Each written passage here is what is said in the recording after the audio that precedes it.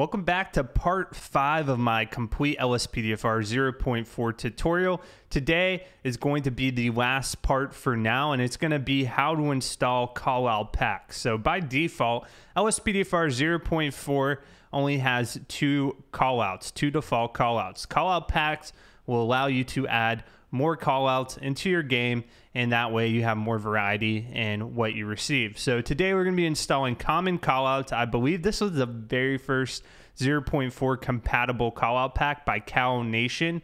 What we're going to do is download it. Of course, the links will be in the description below if you want to follow along.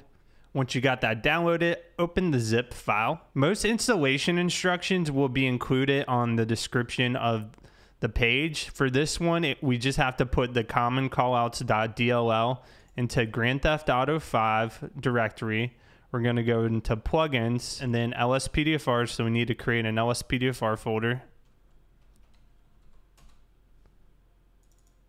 And we'll go ahead, drag and drop into there. So this one has a pursuit of a motorcycle, domestic disturbance, stolen bicycle, and traffic collision. So now we'll go ahead, open Rage plugin hook, and test out one of these new callouts. Make sure they're working. Now hitting escape and going to LSPDFR will show our loaded callouts. From here you can see the new callouts are loaded. We had the pursuit, the stolen bicycle, and the traffic accident.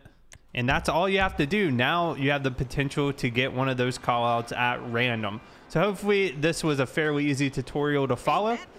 Like I said, this is going to be the last one for now. If you have any more tutorial suggestions, leave them down below. I might eventually come back to it and create some more. Expect LSPDFR 0.4 patrols coming to the channel very shortly. Thank you so much for waiting through all these tutorials, and I'll catch you guys on the next patrol.